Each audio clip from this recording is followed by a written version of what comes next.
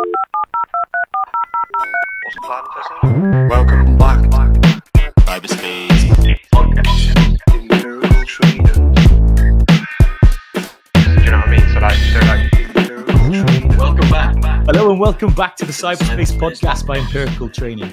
You might be coming back to listen to us yet again. If so, welcome. If this is the first time, a little bit about who we are and what this is. CyberSpace is a great place where we get to talk about people's journeys into cybersecurity, or general cybersecurity issues that interest us, or just general education topics about areas in cybersecurity that we have some experience in, or more importantly, our expert guests have some experience in. You might have seen us on the socials, TikTok, Instagram, so on, always trying to educate people. Our main goal at Empirical is to get people into cybersecurity, because we've had great careers in there so far and are still plowing on. Also some very unorthodox careers, right? Robbie, the footballer, or potential footballer, myself almost became a lawyer, and we really semi-pro. I was semi-pro. So we want to pull other people along for the journey, or we just want to help people stay secure and knowledgeable of what threats are out there, right? Because it's everyone's data is more exposed than ever, and there are easy steps that we can take if you have that little bit of know-how to make sure you're staying secure, safe, and private online. So Rob, as Empirical Training, trying to get people into the jobs. We obviously have our school community, which has been growing massively. Thanks to everybody who kind of contributes to the discussion in there. Is there anything else that people need to know about that we've been working on? Yeah, big up everybody in the free school community. It is, yeah, it's going really well. People are really enjoying all the free content we got, the free pathway. We've got the Zero-to-Senior Security Analyst. We've got the skills matrix, I think, that you can grab in there as well, as long as you contribute. And then we're building out our first paid tier, which is the gold tier. And that has all of the additional content that you guys are going to be able to ingest and take in to give you those necessary skills to break into that first junior SOC analyst role. So yeah, all of our content right now is aimed towards that blue team defensive role. And the gold tier is just one of our paid tiers that we're going to be creating. We do have another one, but not going to talk about that right now. We'll save that for another one, but it's more content. More juicy stuff. But yeah, man, just been finishing off some of the content for the gold tier, the evidence portfolio stuff, because we're trying to take another little angle in regards to showcasing the knowledge that you've gained. And like I think it's a really good idea to promote this evidence portfolio pack that you can create, and you can showcase what you've learned. You can literally, I don't know, you're writing process documents, you're screen recording some things that you've gone through in terms of the content, or maybe there's some like practical elements that you can screen record and, you know, gather this digital evidence pack and send it off as an attachment alongside your CV. Why not? Let's try something different. It's one thing saying that you've sat and then passed an exam, but you might have lost all of that knowledge. You know, anybody can cram for an exam, but yeah, we're trying something a little different. Hopefully it works out. But today's not about us. Today is about our guest that we've got on, and is another fellow creator in the space, a TikToker, master of DevSecOps, CyberCharlie. Let's bring him to the stage. Ooh, welcome, Charlie. CyberCharlie, that's a pretty cool name. I wish there was another appendix I could put on the front of Josh to make myself sound as cool as that. I know. I'm glad no one else. Actually, no, someone had taken it, and I had to add a 4 to it or something as the actual name. But you know, there we go. You're the real deal. He's a yeah, that's it. When you pick it up, they'll be trying to sell it to you before long, I'm sure. That's it. But Charlie's a fellow, creator in the kind of security space. I think that's how we kind of met, right? And Robbie and Charlie connected on there. Really liking the stuff that you're doing. It kind of really complements some of the pieces with it. Your niche is right; it's focused on the development piece, right? Security within development and secure building. So is that security engineering? Is that kind of what I know people have different names for it. What would you say? Yeah, and this is the interesting thing with DevSecOps in this space. Everyone calls it a different thing. Everyone has a different view on what, and other areas of cyber are quite clear cut, but with this space, it's not. And I find even when I go to interview and things like that, I have to kind of educate and explain to people, well, this is what DevSecOps is. This is what I can do. This is how I can lay it out. And I think, yeah, there is a lot of kind of lack of education around what is true DevSecOps, what is security engineering. Does it include cloud security? Is it all about the software development lifecycle, etc.? Or is it security engineering? Is it just engineer, or is it just the new cyber? So yeah, I'm sure we'll get into a lot of this today. That new cyber is really interesting. But yeah, we're gonna park it for now, because we will definitely do a whole session dedicated just on DevSecOps, because it's there's so much to unpack and talk about there. But first of all, we really like to kind of share the different journeys people have had. So people who are trying to get into cybersecurity kind of see themselves maybe in some of the steps that you've taken. If there's anything we've learned, the only consistency in these journeys is the kind of unorthodox nature of it. You know, being ready for different opportunities, a little bit of luck, a little bit of chance, but kind of being ready with eyes wide open to take these opportunities. And maybe I'm preempting you, or maybe this is completely not your journey, but we would really love to understand how you got into security, or even how you got into tech and what that looked like. Yeah, take us back to the very start. So my undergrad degree was in politics. I didn't really have an interest in politics. And after my A-levels, I was kind of like everyone else. I say following the sheep, as in like, well, now I just go to uni, right? I didn't really have any direction of what I was going to do. During my politics degree, I was quite interested in defense and security in general, right? So like, my dissertation was on the 2010 Defense Review, but it was more focused on kind of military defense. But parts of cyber started kind of creeping in then at that level within the military. So then I kind of started doing some research whilst in my undergrad. But at the time, there wasn't really many cyber degrees. Obviously, Royal Holloway were kind of renowned for their one, right? But I wasn't quite sure if that was where I wanted to go. So I started kind of researching, etc., in my undergrad, and then again, I was kind of like, still, I'm not going to get a job with a politics degree, right? You know, and I accept I didn't have a skill that was really useful for anyone, so I wasn't ready to go out to market. So I decided to do a master's degree. That I did at King's College in intelligence and international security. So again, kind of the military intelligence side, 'cause it just interested me, and that was kind of where I wanted to go. But again, I think everyone in that space thinks, okay, what we'll do is we'll go down the civil service fast stream, if you're familiar with that, and then like, you know, I'll end up going to work for the Foreign and Commonwealth Office, or going to, you know, do all this really cool stuff as an ambassador. Then you end up getting, you know, stuck in the Department for Work and Pension. I've had loads of really awful stories, so I kind of got put off that journey. So then I was during my master's degree, we got to choose what modules we would like to do. And they were like, oh, we're just trialing out a kind of cyber module. And at the time, there was this guy that was leading it. And it was like, at that point, they weren't willing to do a full degree out of it, right? And kind of no one was. So it was at this point, I begged the lecturer, literally emailed him. I was like, look, I don't have a tech background, but I really want to learn. I see this is going to be the latest new thing. Can you let me sit in on the modules and like actually put it down?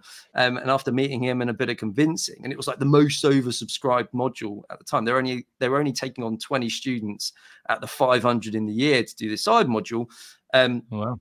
And he convinced me to let me go on it. And then but I was not technical. Didn't know much about computers, in truth. I wasn't like, you know, couldn't code, nothing like that. And that was when I kind of started my journey. And I was like, right, this I could see from like the kind of government side and what was happening with companies and the kind of public breaches that actually this is going to be the new space. And then I just decided to make that big jump. And I think it's an interesting jump because I didn't have a previous tech background, right? Like I wasn't, you know, I kind of went into cyber wanting to get into cyber. And then it was all a bit crazy. I did just that module, and then I got a role while still studying it. Actually, I went and interviewed for a defense company, and they kind of liked the security side as well. And then I became a cybersecurity consultant for this defense company. Interesting. There's a lot of things that I kind of resonate with there. You know, I was in the law pathway in university. Right. For similar reasons. It was that kind of almost that cookie cutter future that was ahead of me, and competing with so many people and kind of not having a whole lot of agency over your own destiny, that made me think that's not for me. And I had a module, international law, conflict and strategy, that kind of showed me a taste of what was the cybersecurity, and the gray area of cybersecurity is what really excited me. I wanted it to be something that wasn't all that thought out just yet at the time, and it's still not. It evolves too quick, right, for us to get a real grip over it. But that's super interesting. You kind of came from there. You knew the high level principles of what it is that you probably should be doing or need to be doing, or the implications of you don't do the right security things. And then you're like, okay, now let's work out how to do those things. Yes, exactly right. And I think it was interesting because the moment I started learning it for the first time in my life, I felt like I had a trade. So it was like an actual thing that was worth money and use to someone. Whereas like, obviously, you know, studying a generic topic, etc., it's like, how am I worth anything to anyone? If that makes sense, you know, like becoming for example, becoming a plumber, you're going to be worth someone, you know, people need plumbing, you know, etc., etc. So it was like, for the first time ever, I was studying something that wasn't like kind of generic social sciences. It was like, this has a future actually in. I wish I'd learned a lot of this prior, because I could have spent 3 years in my politics degree actually learning more in cyber, etc. You know, and I regret not doing that earlier on, especially all those kind of, you know, these degrees these days, you only go in a few days of the week, etc. Right? I could have spent so much of that time really upskilling, because I didn't. You only know what you know, right? And I didn't realize that I could learn all this stuff for free. I could teach you know, I could have created an amazing CV if I knew what I did know now back then. I could have done it all quicker and a lot better. So I think like what you guys do and what I'm trying to do is just like, this is how you do it, right? It's not a big secret. You can do all this stuff. There's no barrier. And like I always say about the barriers to entry, I still can't believe it. There's no barriers to entry, right? Like and I say to my students, I say, it all comes down to what the hiring manager of the company you want to go to. You don't technically need a degree. You don't need, there's not one thing like, you know, like law, right? You need to pass the bar. You need to, you know, there's things you absolutely need for you even be considered. Jump through that one, jump through this one. Yeah, exactly. Yeah, you've got to go through these. Like in this space, there isn't, and no one's yet agreed on what is the cyber cert you need as well, right? There's no widely agreed what you need to get. Everyone's got different views, different opinions, etc. And it ultimately comes down to, when you interview for that person, what is it they want to see and how do you come across? And that's why it's so easy to get into from any other industry, in my view. But that's interesting. Robbie, you've been a hiring manager a lot, and that's obviously a lot of the experience we draw on to kind of help what direction to go in. Is something Charlie just said there's no kind of prescribed pathway. Have you seen any consistent like common denominators between the people that you've hired that have been good analysts, or has it really been so varied that you almost couldn't, you know, really count a kind of common path that they take and that unifies them? Oh, that's a great question. I think it's been varied for me. I've interviewed a lot of people, and everyone's got different experience and had their own like route to that specific interview on that day.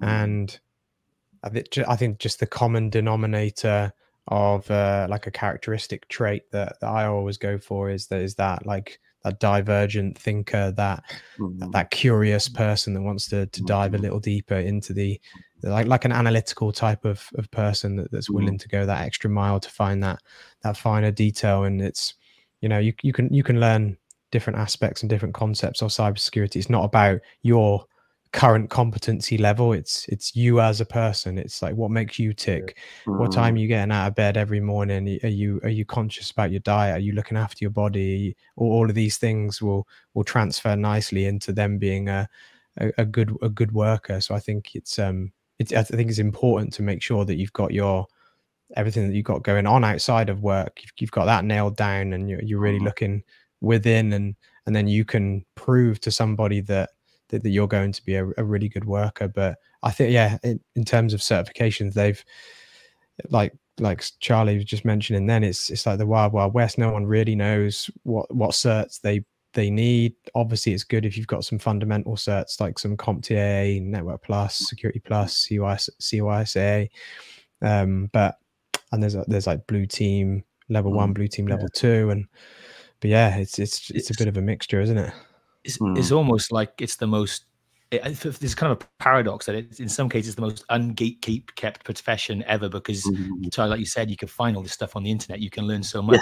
Open source is really embodied on the internet, right? Free culture that the internet has.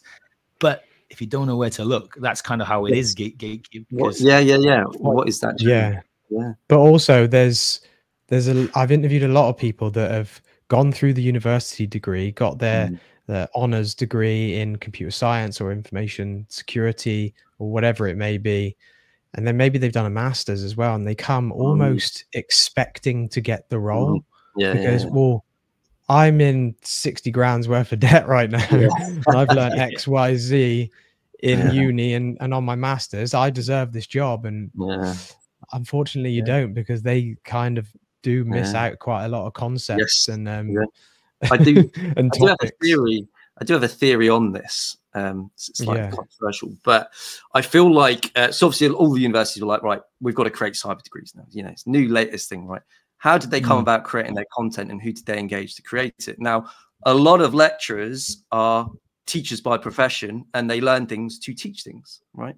So if in terms of things like teaching DevSecOps, etc., you kind of have to be in that field to understand to be able to teach it, right? So and it's a similar thing with a lot of the generic cyber certifications, what I call them, is that actually, yes, it's great teaching them the theory and case studies, etc., but how useful is that in actually doing the job and delivering on the role? And I think there's a big disconnect. And I think part of the problem is the best people that do this stuff won't be willing to take a kind of lecturer's salary. They'll be instead working for the big banks, contract, doing it. So it's like you lack those really good people that could educate. They're not in that university system. So as a result, the degrees are kind of full of padding in some respects of things that actually, so when someone comes to me and has done a degree in cyber, I'm like, but can you deploy this? Can you do this? Do you know how to? And it's like, no, because actually it's so far from the day-to-day role that you have to end up upskilling them anyway. So, it's, I'm seeing that parallel when you said that you learned a trade, because it is behind a computer desk or screen, you are very much doing things, creating, building, which is kind of where that parallel is more like less wishy-washy head in the books. It's more actually doing, testing, breaking things, fixing things. I think that's a really good example, and I haven't heard that one before. I also have a little chuckle because I wrote down diet here, Robbie, when you said that was one of the key things. And I was just thinking, all the different people I've worked with in cybersecurity, I wouldn't say they had a common diet. maybe that's a little bit just niche for me, because that's something that I find important. I get it, discipline. You said what discipline? That's it. It can be rounded up into discipline, doesn't it? You don't have to have a good diet to get into cybersecurity. I agree what you were saying, because it's more like, so sometimes I can interview someone within the first few minutes and know I'm going to hire them based on, because like you said, they can learn all these things, and usually I create people a path to actually go and learn those things. But if they are likable, going to be able to get on with key stakeholders, have some, hold their own in terms of talking about some technical things, etc., I would rather hire that person, particularly in a DevSecOps role. And I'll come on to it later why, because you have to do so much engagement with other teams and winning people over, etc. That for me is a more important skill. If they're willing to learn and have the motivation and they have the confidence, etc., because you can't really teach that, right? So it's like if they have that in themselves. So I kind of see what you're saying. So it's more like at the personal level as a hiring manager, do you get on with them? And when I interview, I always come up with a story to say in the first, like if I'm interviewing for a role, for example, I'll always say, like, come up with something just to break the, develop some rapport with the interviewer straight away. And I love it when people do that with me when I'm the other side as well. It's like, makes me feel relaxed, makes me think, well, I can work with this person. But that's not a technical skill. That's not what a certification proves, right? So I totally get that. Create that conversation rather than the Q&A. That's it. I like throwing them off with just a random competency-based question. I like this one, and it's, what's the smallest thing that makes you the happiest? And then and then I say, try and answer as quickly as you can. Don't take a minute. Don't overthink it at all. Just what's the smallest thing in life that makes you that? It could be sugar. Like my example, because if some people are struggling, I have to help them along with it. And my example is when I go home back to my mum's house, there's loads of cats. We've got like 7 cats, and I open up one of the side doors and I whistle like a dog, and one of the big fat black cats runs in like at my beck and call. And it's just the tiniest thing in life that when I do that, I do my little whistle and she comes running in because she knows it's me. And then some people say some people have said showers, pizza, like you just get random, and then I was thinking of the size of it. Oh. Yeah, but then you can sort of dissect that and ask them why, and then dig a little deeper into their lives and what makes them tick. And yeah, that's important to get to know them, isn't it? You want to get to know them because it's really hard to convey how, like, what you are as who you are as a person, and how you're going to benefit the company and the team that you're going to slot into, and all these things. It's hard. And yeah, sometimes you hire good people, sometimes you get bad hires, and they don't stay for a long time. I ideally want to keep people for as long as possible, and that never happens because everyone just goes their own way at some point. That's just the nature of life. But on that lovely layup, getting to know people better, Charlie, we got you in your first job role of a security company, as in a military defense company, right? And you are now a what consultant? Sorry. Well, I became a senior cybersecurity consultant.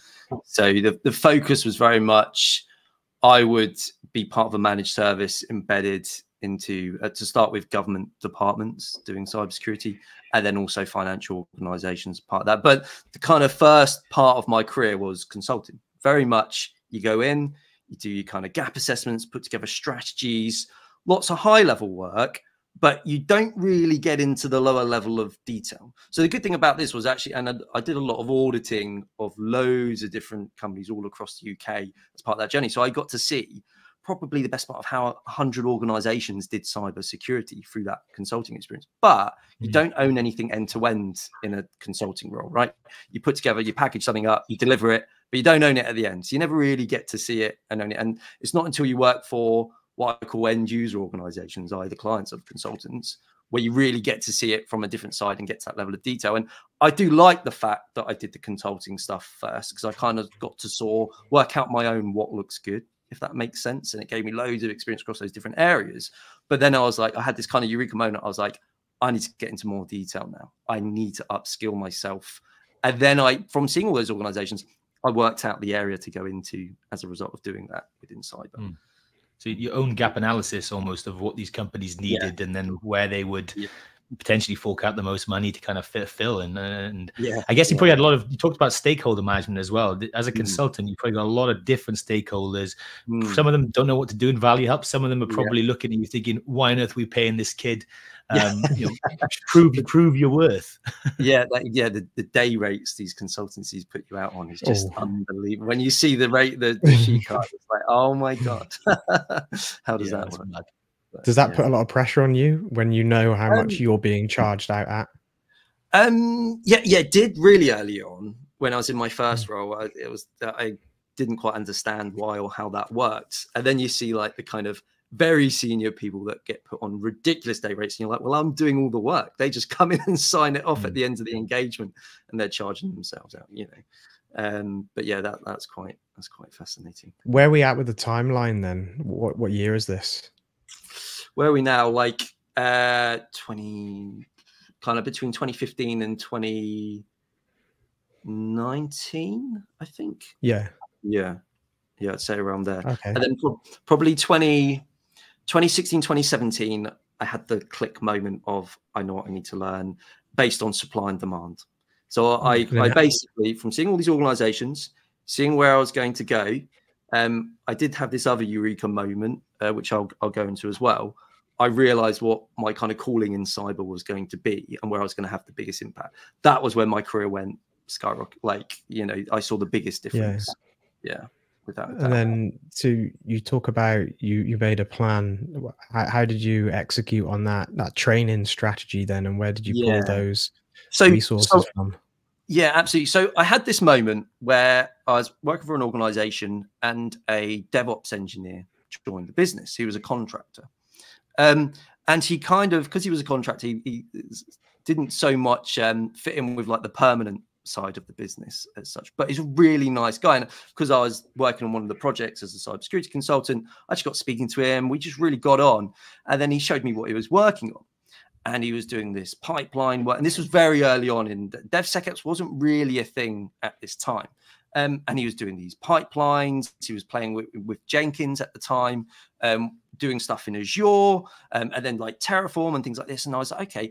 And then he started teaching me. And then I went home. I go, right, I'm going to teach myself AWS, because I did some research. I kind of thought, well, you know, everyone's migrating. At this point, everyone's migrating to AWS. And when I was in government, it was kind of like everyone was having the debate of going to the cloud and Azure, but like everyone was really hesitant back then, right? They were like, no, we can't have, even though everyone had been putting information in like Rackspace and things like that, which was kind of the same thing anyway, right? You weren't having your own on-prem, but everyone's going, right, we can't afford to maintain on-prem. We've got loads of tech debt by having everything on-prem. We need to go to the cloud. So I was kind of in the midst of that journey. So I kind of sat down and I said, right, I'm just going to create an AWS account and just build my own things. And that's what I did. I followed YouTube tutorials, built my own things.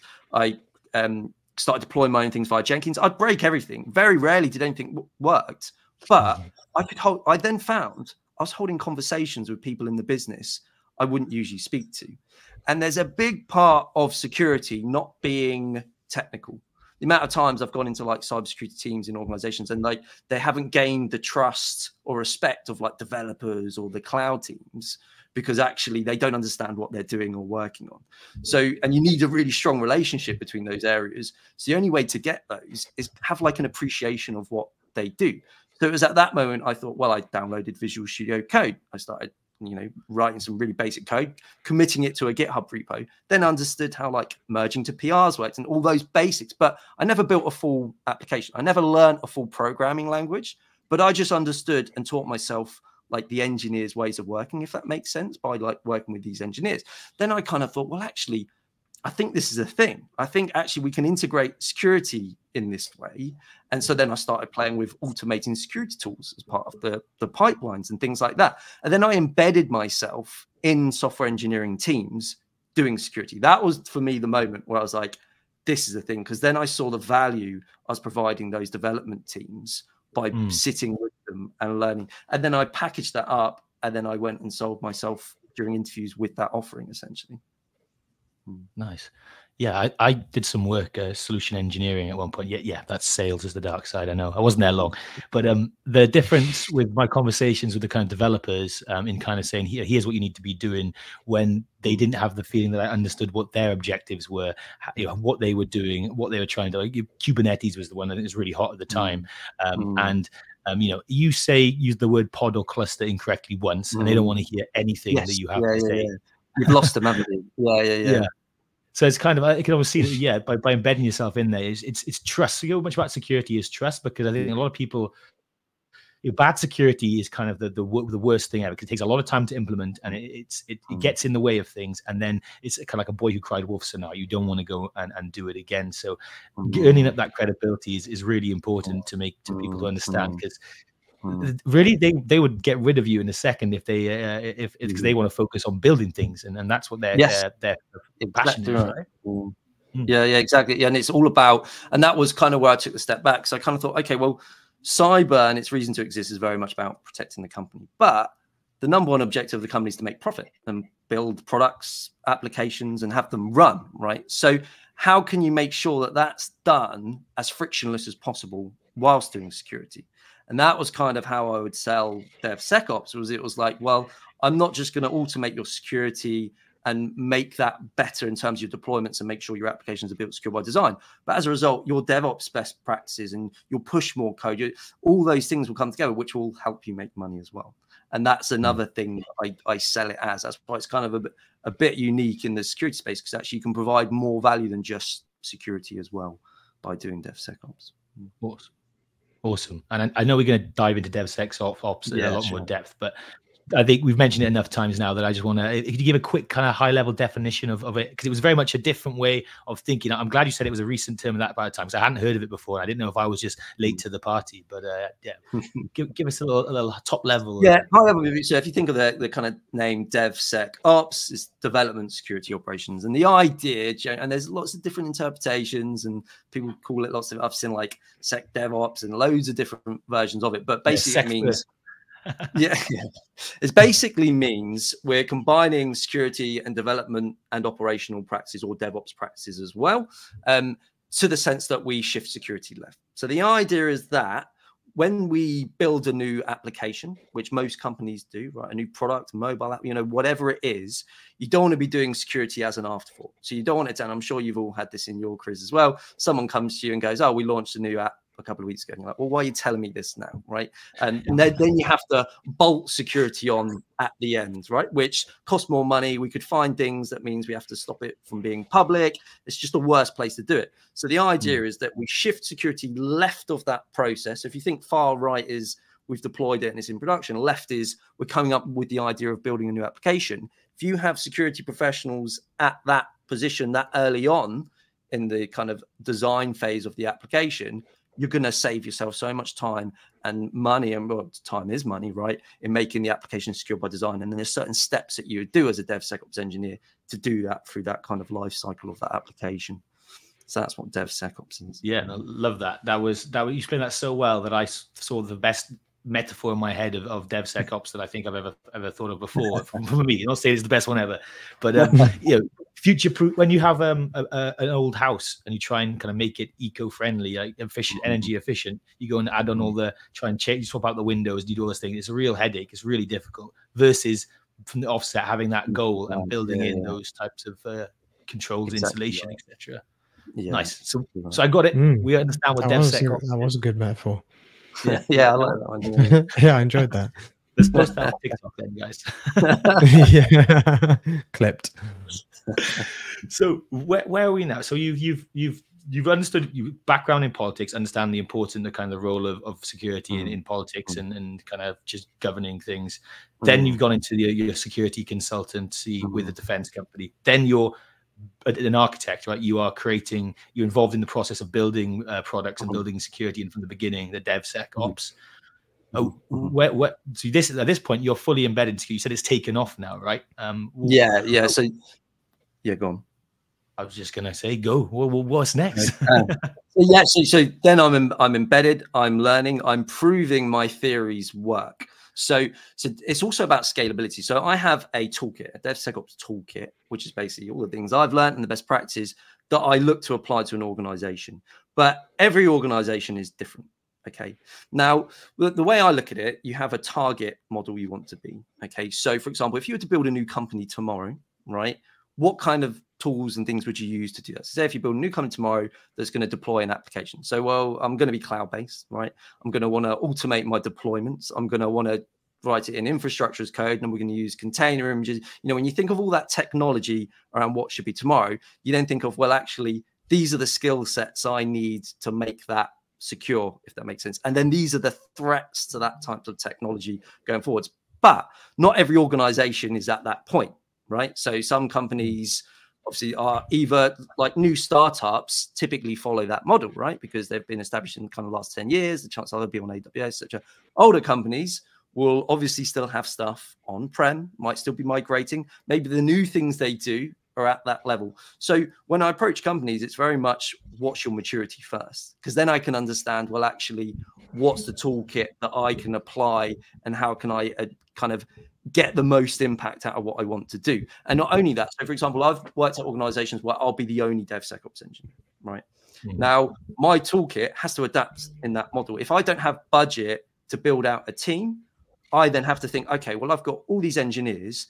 How can I upskill those? How can I make it fun? How can I shift security left? How can I have the biggest impact? Can I put like a DevSecOps champions program, for example, in place to upskill those engineers that are already interested in security? How can I get my kind of maximize my output and scalability based on the maturity of the organization, the size, and what my kind of budget is, right? So I always have that kind of toolkit that I apply, and I've had experience of doing it directly myself, versus I've gone in some organizations and been given very large budgets to build out very big DevSecOps teams and been able to scale massively and had a very different impact as a result of that. So I've kind of done it at whole, very senior levels, lower levels, and kind of it changes per organization that you work in. There's not really a model that fits all. It all depends on the lay of the land of the organization.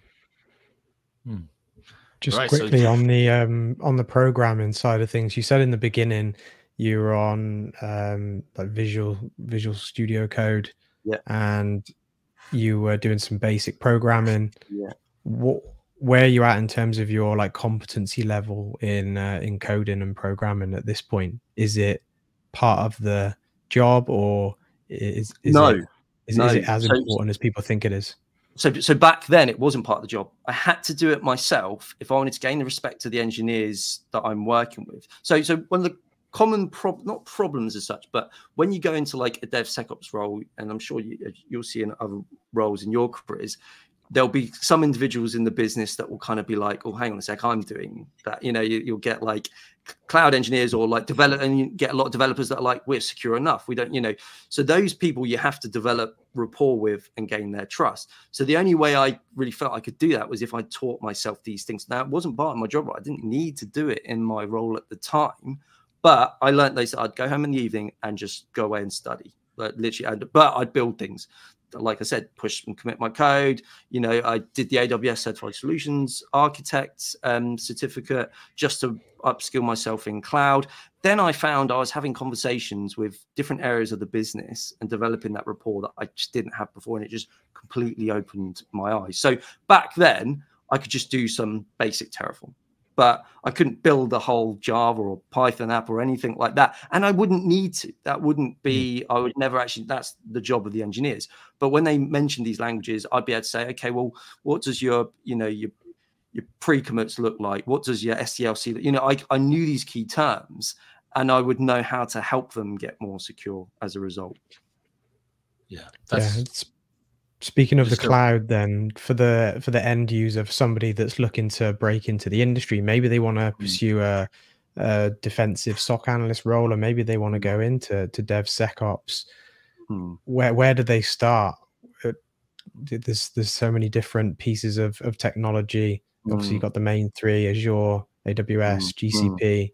Where does an absolute beginner start? So it really depends. Now, they're all directly transferable. So if you type in on Google kind of cheat sheet between GCP, AWS, and Azure, you'll find that like compute services are exactly the same technology, just different names. So for example, like I taught myself all AWS, but then I went for an organization and I was leading their cloud security in Azure. I didn't really even need to upskill myself. I just straight away could navigate the console, use it. Like there was no, and similarly, I've had people come to me that have done Azure and straight away been able to do AWS. So actually, in truth, it doesn't really matter. I find AWS has better documentation. They're a bit better at like selling their products, so it's easier to learn and understand. And it's like playing a video game. I really find the AWS console. I found it a lot of fun to do, and actually, it blew my mind. Yeah, and it blew my mind that I could almost create an entire company within a few clicks. It was just like so nuts. But yeah, so I recommend you do something that you're going to enjoy doing, and maybe try a bit of all of them and see which one you enjoy more, and then stick with one. Yeah, I think that for me has been a eureka moment throughout my career, when there's things that I've learned, I can see the parallels with them already, and it's kind of, you're not starting from square one with there's a lot of transferable skills, a lot of kind of annoyingly different product names. I still struggle to remember the product names for AWS and GCP. I'll just describe what they do until somebody kind of helps me out to find that easier. But that's some good. And so, are we getting closer to the modern day? Like, where are we at when you're in your journey now? How does it diverge? Yeah, we've got quite far. Charlie is what I really want to know as well. Right? Yeah, I suppose that's a whole new thing. Yeah, and, do you know what this was? It was kind of due to the problem of the hiring issue. And what I mean by that is, whenever I've gone to market to hire DevSecOps engineers, I've always struggled. Either the engineers are too senior and want very high rates that you can't always afford from a budget perspective, and you don't want to spend your whole budget on like one person. That might not scale appropriately. So what I've always done is I've kind of sat down, I've done a DevSecOps strategy, and I've gone, right, what are the skills I need to cover and therefore hire in? And I would hire individuals. For example, I'd hire like a front-end developer that's got no previous cybersecurity experience. I might hire a DevOps engineer that has no previous cybersecurity experience. Then I might hire like a pen tester.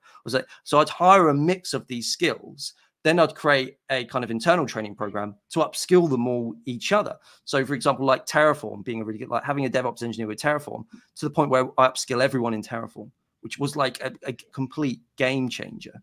So yeah, that was a big component of my like hiring strategy. But what I found was, well, actually, why isn't there people with CVs that have all these skills that I need because the way I look at it, you jump to the end. So the end problem is someone puts up a job description, a hiring manager puts up a job description, usually because they've got some sort of challenge in the organization, right? They want to, improve their app security, DevSecOps, blue teaming, whatever that challenge is. So I think the task is to look out at the job descriptions online and go, try and work out what's the challenge these companies have? What's the common theme of the challenges the hiring managers have? Then how do I get the skills to prove to them that I can solve their challenges? Because that's all you got to do in the interview is just convince the person you can solve their challenges, and they'll be like, great. I share my screen during interviews. Like when I'm being, if I'm going for a role, I'll share my screen to really prove that I can do it and deliver it. And I'll show them my GitHub repos. I'll show, and then I almost always got an offer by doing that approach, rather than just sitting there and answering questions and then reading my CV. I kind of scrap that. I go, do you want me to share my screen and I'll show you what I've done and how I can help solve your problems and challenges? That gives them so much more confidence. And you don't need a degree to do it. You don't need to, I did CISP. And when I look back to CISP and I think all those things I memorized in CISP, how much of it did I actually use in the day-to-day role? Like really not much of it at all. So the idea of the kind of the TikTok and what I was doing was people can learn these skills. What are the actual skills you need to deliver in the roles of the future tech company? So I'm very much focused on, well, actually, where does the tech need to be to help, future-proof what everyone's doing? And then how can they learn it and where can they get it from? And it's like things like Terraform, cloud, pipelines. Like, this stuff is so easy to learn. You can learn it for free. That is the future of tech. That's where everyone should, be focusing and starting. And it's like, and then how you do the blue teaming from that side, and blue teaming in AWS, which you guys cover, is like, it's so key. Yeah, people need direction, don't they? Because there's a lot of people that are really, really keen to break into the industry, but choosing where they want to go and then how they like all the things that they need to execute on to be able to get to that end destination. So yeah, kudos for you for making that. It is a niche channel, isn't it? It is, and that's what I focus on. But even my skill set, if I go to organize, I made the decision about 5 years ago. When I interview, I'll ask them a couple of questions, right? What's your tech stack? What's your software development life cycle? And do you have anything on-prem? If they go, we've got loads of stuff on-prem, I don't go to work for them. Largely because even my skill set won't be that useful for them. And I don't think I'll be able to make the biggest impact. And not only that, they need to hurry up and adapt their tech stack, because I'm going to be learning things that isn't going to help my future. Or I'll be doing tasks that isn't going to upskill myself. No technical debt for you, Charlie. No tech debt, no, please.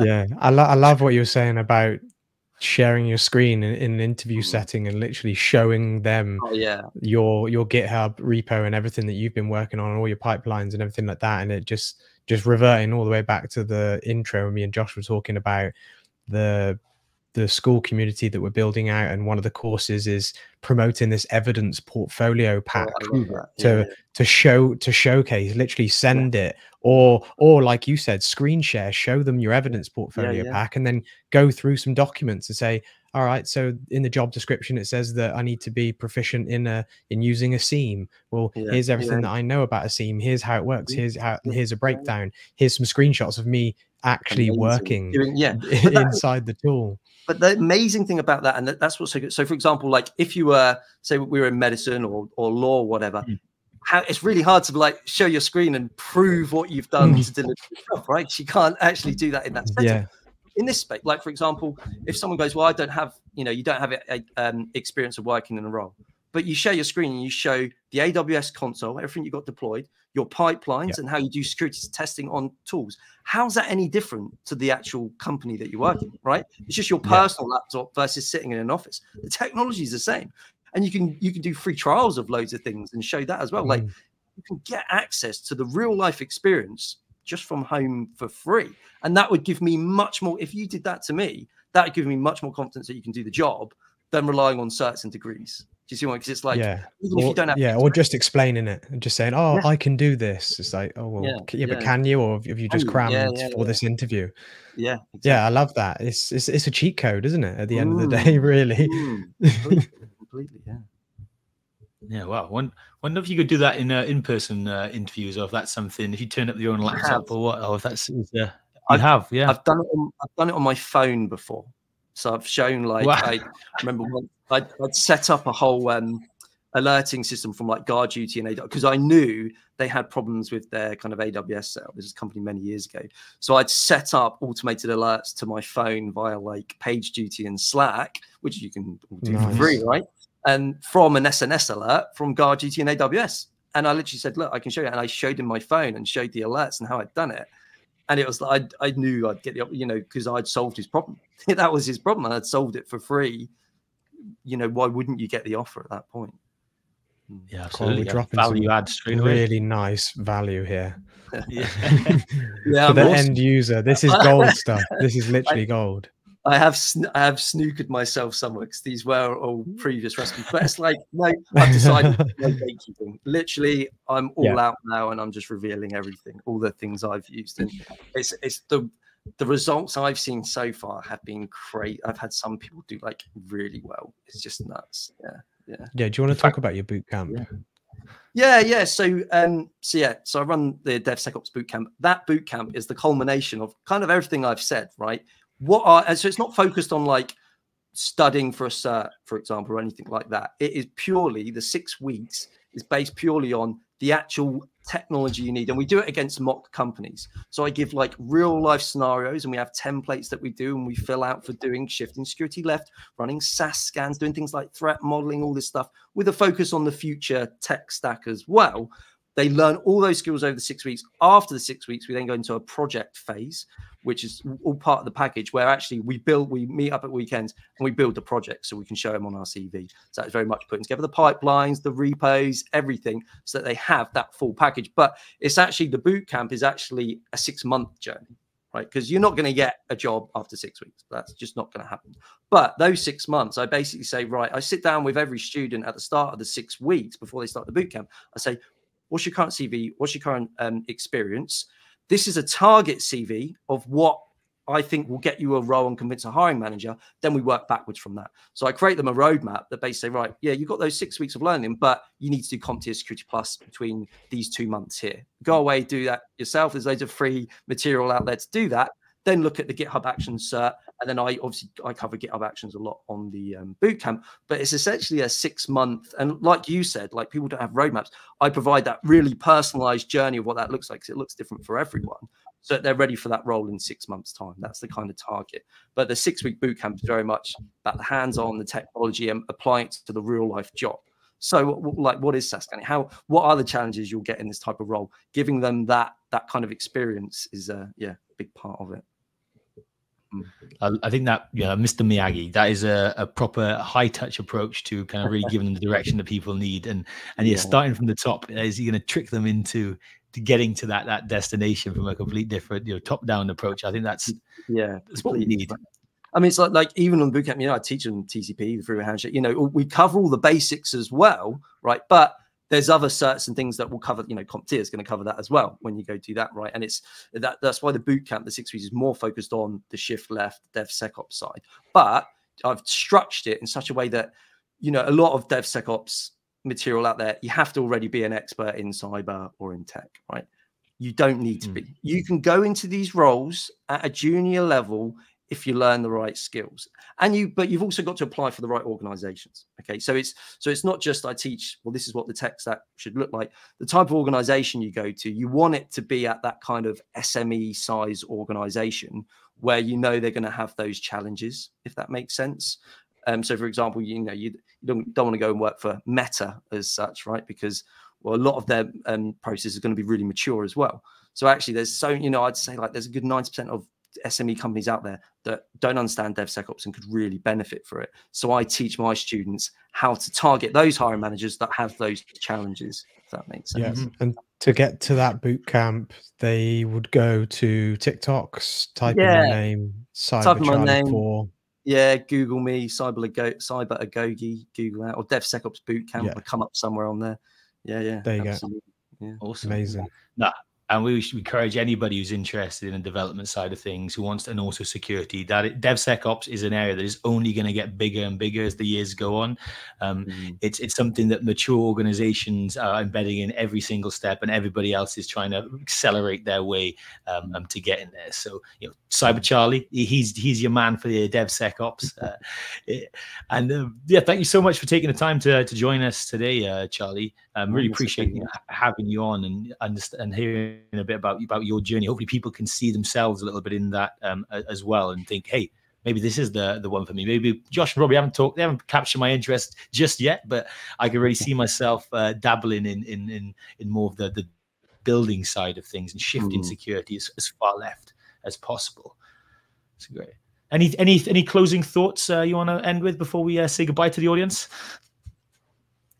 No, I think just do what you're going to enjoy as well, right? You know, it's so key. When people come to me, I say, if you're interested in pen testing, go down the pen test route. Don't force yourself down a route that you're not going to enjoy, right? And the same with blue teaming. If that's what you love and enjoy, you've got to go and do that, right? Nothing's quite going to do that. And you know, like DevSecOps isn't for everyone. There's a whole range of reasons why. Lots of people that want to look at security alerts and do the investigation side. That's the side that you guys did, right? You know, that is that side that will always interest people. So, but cyber's changed a lot, I think, in the last few years, definitely. But, and it will continue to change. That's why we love it, right? That's why people keep us in jobs. That's why there are more open jobs than ever before, even though there's more skilled cybersecurity professionals than ever before. It's you know, it's a self-fulfilling prophecy, really. If you're looking for an opportunity into a new area, it's not going away anytime soon. So thank you very much, Charlie of CyberCharlie. We've got Robbie from Empirical Training. I've been Josh from Empirical Training as well, and you've been listening to the CyberSpace podcast. That's a wrap. Nice. That might be it. I think that's a wrap.